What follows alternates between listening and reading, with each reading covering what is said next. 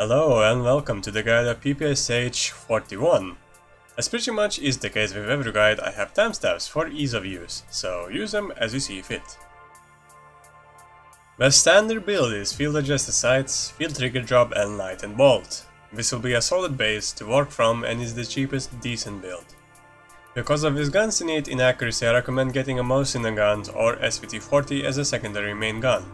Badge in this case would be Hoarder Gold. Barrel in the PPSh's case isn't exactly useful because of how low range increase is on the modification, even though the velocity of PPSh is pretty decent at 436.8.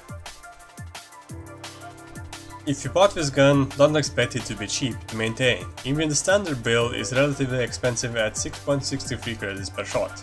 I say expensive because most of the times you are going to be using way more bullets because this gun is not exactly accurate.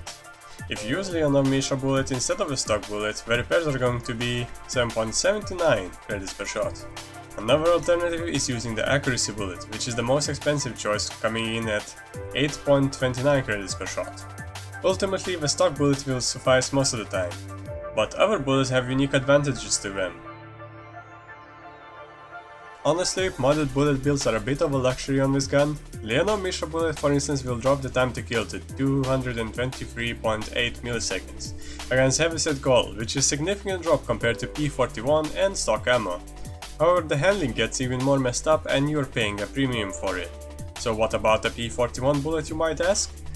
Well, it does make handling better, but makes the gun a 5-hit kill weapon against anyone using heavyset, coming in at 298.5 milliseconds.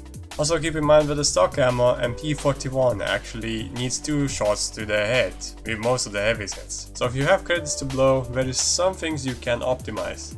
Just don't bother with Leonov Devil bullet. PPSh benefits from tight grip and deadeye. These badges help massively with the gun's accuracy and essentially make stock bullets perform very close to P41 bullets. But which one is better, you might ask? From testing, tight grip seemed slightly better, but there isn't much in it, so if you're not planning on having dual primary setups, those are the badges for you. Fast reload in most cases is useless because of the ammo capacity of the gun, and I found that the reload isn't long to justify using it.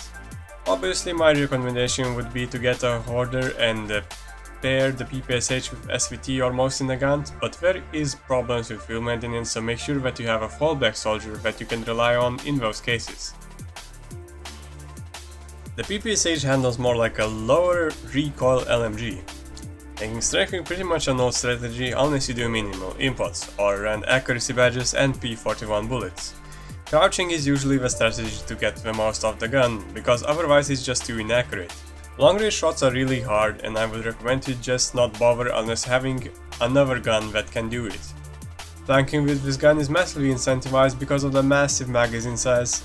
Also, catching vehicles rushing in between objectives is also pretty fun. But in most cases, dual primary build is pretty much a must.